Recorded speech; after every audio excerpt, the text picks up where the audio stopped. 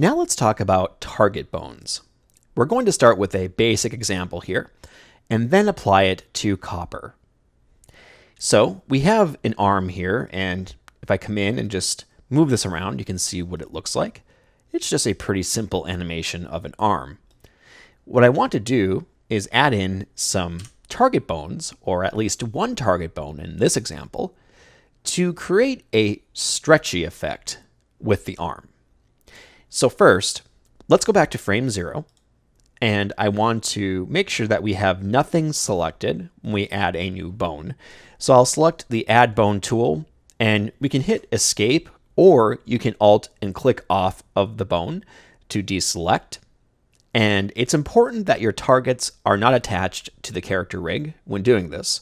So we're just going to click to add in this independent bone, and then come over here to the Transform Bone tool, and come down and attach this target to the wrist like so.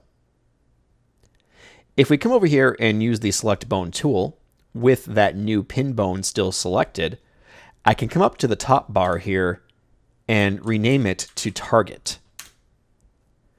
Now, if we come over here and click on the forearm bone and then go to Bone Constraints, you can see we have the ability to select a target.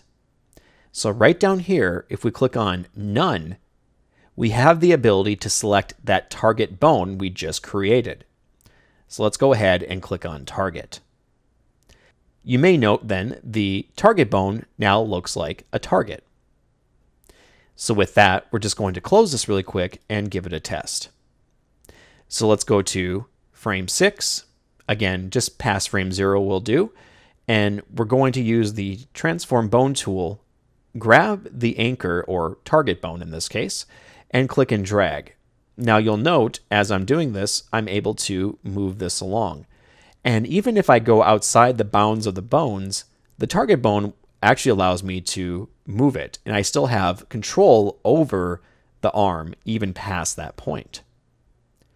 So from here, if we wanted to, we could come in, and you don't have to be on frame 0 for this, but I'm going to go to frame 0 anyway, just as a force of habit.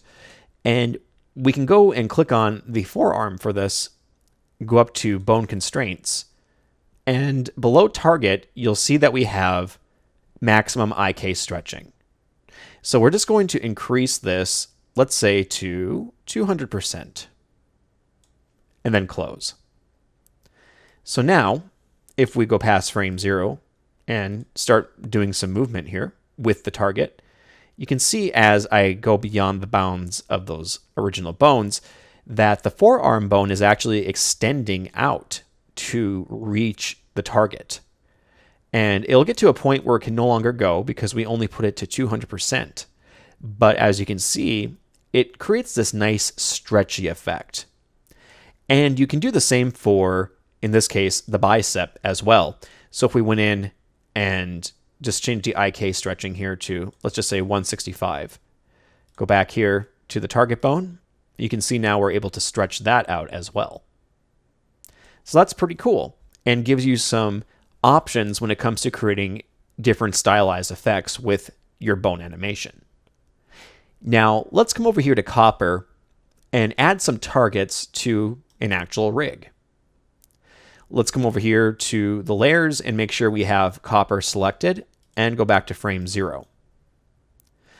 On frame 0, we can select the Add Bone tool, and like before with the arm example, we want to make sure that nothing is selected. So I can Alt click or hit Escape to make sure that nothing is selected, and then come down and we're going to focus on the feet.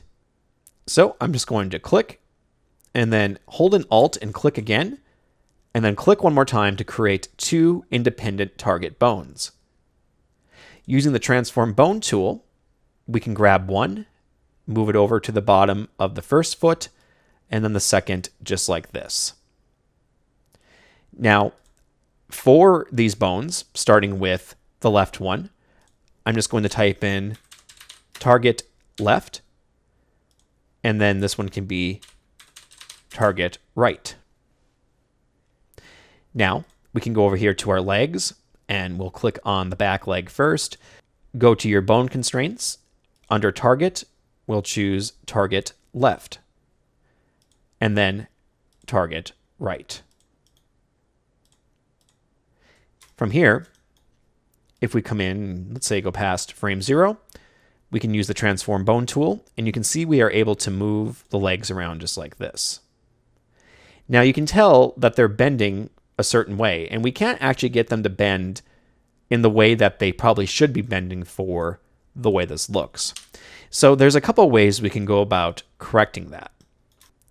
One way is to come into your bones here, and starting with the top leg bone, I'm just going to tilt it just slightly over like that, and then the bottom bone can go down more towards the target like so. So maybe like this. There we go. And then we're going to do the same for this other side. Just rotate it slightly, and then just bring it back down like that. So now we come back here, and we move this. You can see now that the legs are bending more with how he should be bending. With the way we have Copper set up, we have 2 bones for the legs, and he's bending down like this. Now, as mentioned before, when we do a smooth joint pair, we have to use 2 bones to do that. It would be nice for the feet to be included with this whole thing, and that way we could even set up an independent angle for the feet to make it look like they're on the ground. And we can do this here by simply coming over here to frame 0, and I'm going to come down. We'll click on the bottom leg bone, click on the add bone tool, and then just come in and click and drag, and we'll draw out a foot like so. And in fact, looking at this, I might just transform this bone up a little bit, bring this one in, and then down like that. And then we can come in and then use the target bone and reposition it. And I'll do the same for this other bone right here.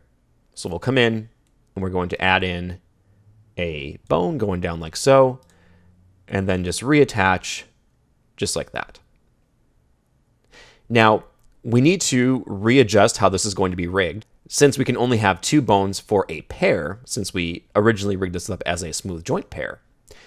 I'm just going to come in now and use the select bone tool, and we'll select the back legs bones. So just like this, we're not going to include the target here.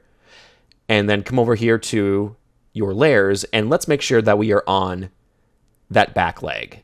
So coming down here, we can click on leg left, and we're simply going to come up here and click on link bones. We'll do the same for the right leg, making sure we're on the right leg layer. Just come in and select the 3 bones, and then choose to link your bones. And if we come in here, we can just make sure that everything is still situated the way it needs to be. If I click on this bone and choose my bone constraints, we can make sure that target left is still selected.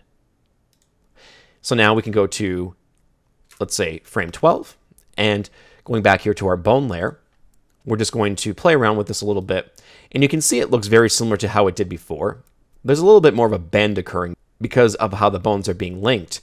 But one thing we can do now is coming over here to the bone tools on frame 0, we're going to click on the back foot, hold and shift, and then click on the front foot bone. So both bones are selected. Come over here to bone constraints, and then we're going to enable independent angle, and then hit close.